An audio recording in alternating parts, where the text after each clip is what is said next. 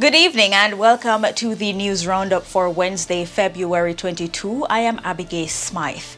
Among the stories in this evening's newscast, investigators launch search for bank employee who allegedly made off with more than $35 million. 3 people dead, 11 injured in Manchester crash.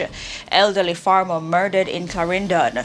2 more students of Denhamtown High School charged with assault. In business, Bank of Jamaica increases cash reserve requirements while maintaining interest rates. In the region, PAHO to strengthen cholera surveillance. And further overseas, daughter of Malcolm X suing New York City Police Department and other agencies for his murder. And in sports, Reggae Girls suffer 3rd straight defeat. Teach them! Always make sure the message reach them! Now for the news in detail. It is understood that investigators have launched a search for a bank employee who allegedly made off with more than $35 million from a Centon-based financial institution. The employee allegedly loaded the cash into a bag and walked out of the institution after telling her supervisors that she was heading for lunch. When she failed to return from lunch, a probe by the bank revealed that millions of dollars from its vault had gone missing. It was later discovered that the bank employee had fled the island after boarding a flight for Canada. 3 people are dead from injuries they sustained in a 2-vehicle crash along the Winston Jones Highway in Manchester Tuesday night. The deceased are Wayne Morris, a porter at the Mandeville Regional Hospital of Cheapside in Christiana, Darnley Clark of Spalding Clarendon, and Fabian Utah of Cobler District, Manchester. It was reported that about 9 p.m., 2 taxis, a Toyota Probox and a Toyota Isis, were traveling along the roadway when the vehicles got out of control and overturned. Some 14 persons sustained injuries and 3 have since died. The others remain in hospital. The police have yet to determine the cause of the crash. The Clarendon police are investigating the murder of an elderly farmer whose body was discovered at his home in Bellas Gate Wednesday morning. He has been identified as 73-year-old Winston Nelson. The police say Nelson's body was found around 8 o'clock with gunshot wounds to the chest and right hand. They say residents reported hearing gunshots around 11 o'clock Tuesday night. A source says Nelson had been threatened following a long-standing dispute over the alleged destruction of his farm by animals. The source adds that Nelson had recently captured and slaughtered a goat which he alleged was among a herd that had been causing continuous destruction to his crops. The probe into Nelson's murder is ongoing. Up to February 20, Clarendon had recorded 16 murders, which is a jump when compared to the 6 homicides in the corresponding period last year. A man was killed and a policeman shot and injured on Daffodil Avenue in Union Garden, Kingston 13, Tuesday night. The dead man has been identified as 30-year-old Dwight McFarlane, otherwise called Greybeard, of a Spanish Town Road address. The injured policeman is a sergeant who works at the Hunts Bay Police Station. Reports are that around 7 p.m., McFarlane and the policeman were at a car wash when a black car drove up and men alighted from the vehicle. Police say the men pulled guns and opened fire, hitting McFarlane in the abdomen and other parts of his body. The policeman was shot in his leg and abdomen. The gunmen escaped from the area.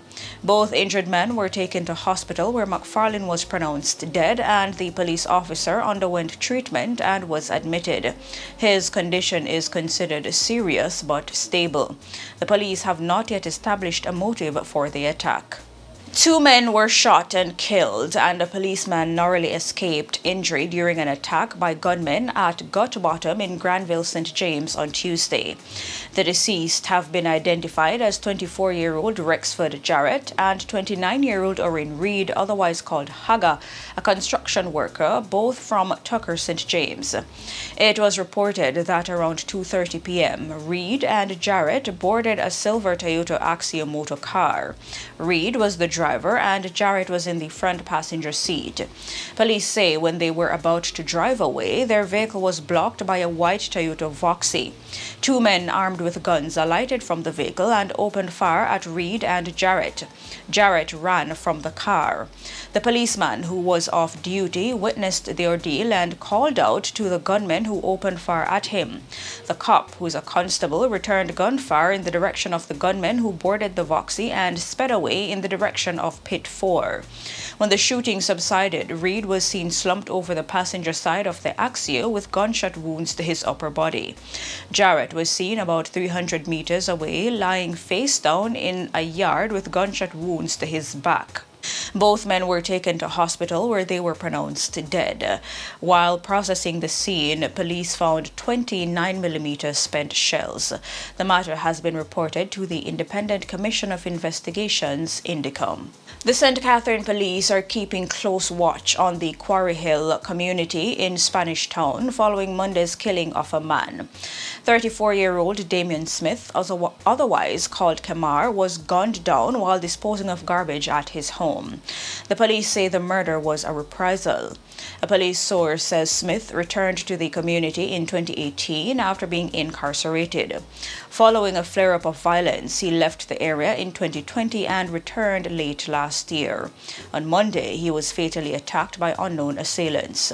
While no suspect has been held in the shooting, the police say the probe into the matter is far advanced. The Kingston Western Police have charged two more students of Denham Town High School with assault in separate cases. A 14-year-old student was charged for an incident which occurred at the school on February 16. It is reported that about 1:30 p.m. there was an altercation between the 14-year-old and another student. The aggressor reportedly hit the other student several times in the chest. In the second incident, which took place earlier that same day, a boy was hit in the face, causing him to lose consciousness. The teen reportedly suffered severe pain to his ear, resulting in hospitalization. Just last week, two other students of the same school were arrested and charged in relation to the assault of a schoolmate, an incident that was captured on video and widely circulated, sparking national outrage. And again, the Kingston Western Police have charged a taxi operator accused of kidnapping a group of passengers and killing one of them. Tyrone Millwood, otherwise called Russian, of Caribbean Palm Estate, has been charged with murder, robbery with aggravation, and kidnapping. The incident occurred about 10 p.m. on February 11 along Port Royal Street. Investigators say Millwood, along with two other men traveling in a motorcar operating as a taxi, picked up three passengers in the downtown Kingston area. The men then reportedly pulled knives and began robbing the passengers. During a violent struggle, the passengers received multiple stab wounds. It is reported that Millwood and his alleged cronies drove to a location where they abandoned the vehicle with the wounded passengers. One of the passengers died after being stabbed in the neck. The others were treated for their injuries. An investigation later led to the arrest of Millwood. The government has tabled new legislation seeking to amend the sentencing guidelines and impose longer prison terms for people convicted of murder and other violent crimes. Justice Minister Delroy Chuck tabled the Criminal Justice Administration Amendment Act 2023 Tuesday afternoon in the House of Representatives. Under the proposed legislation, murder convicts will have to serve a mandatory minimum sentence of 50 years before becoming eligible for parole. People sentenced to life imprisonment can apply for parole after serving a minimum of 30 years under the current law.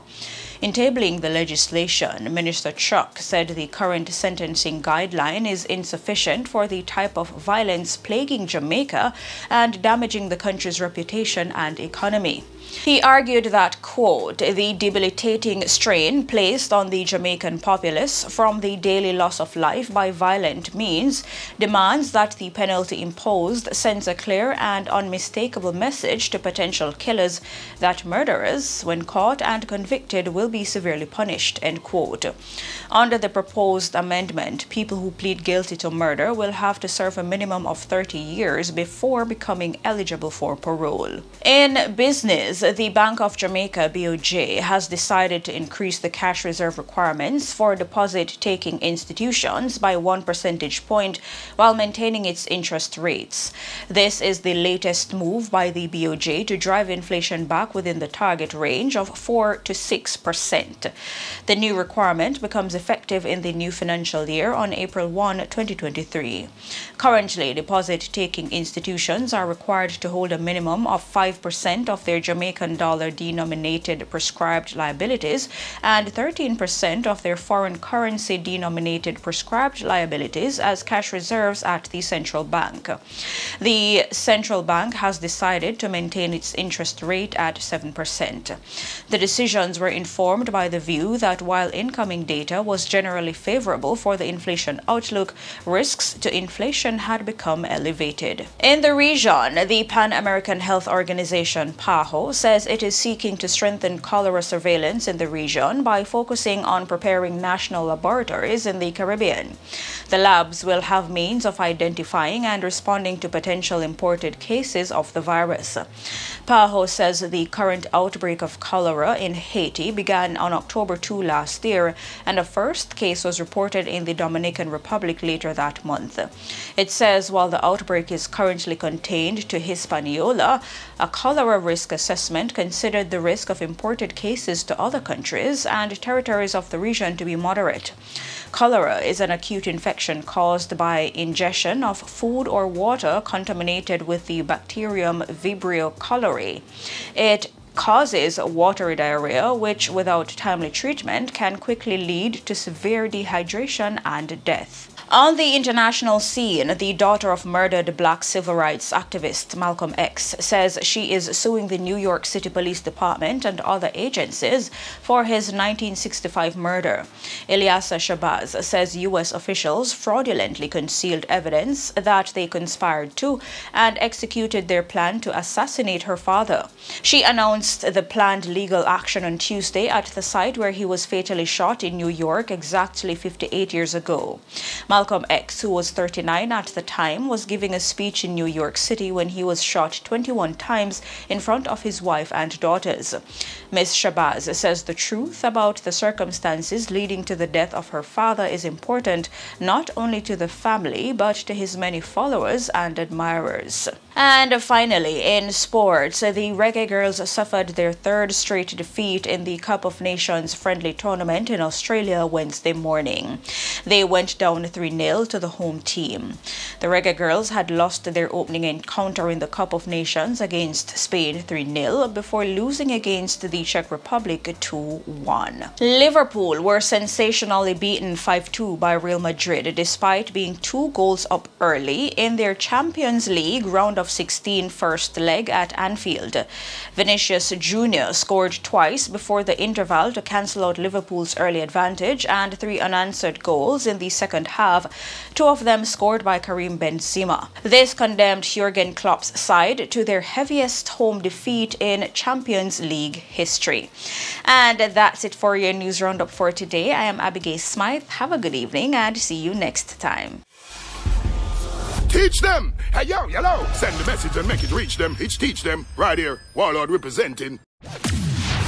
Thank you for watching. Like the video before you go. Please subscribe if you haven't done so. And remember to share the video with your friends and family. And browse the channel for more quality content. Until next time, walk good, my friends. Teach them!